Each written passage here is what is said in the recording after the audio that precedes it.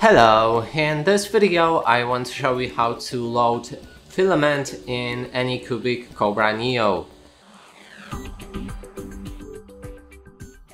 To do this, first you'll need to insert or actually attach the spool on top of your printer and put the filament there.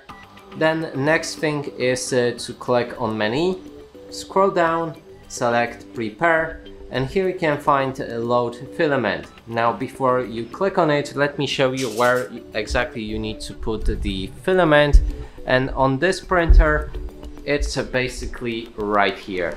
So you'll find a gap for the filament, and now when you click on load filament, it should begin to heat up the nozzle and you'll be able to insert the filament right there. And that's it for this video. Hope you like it. Please consider subscribing to our channel, leave a like and a comment below.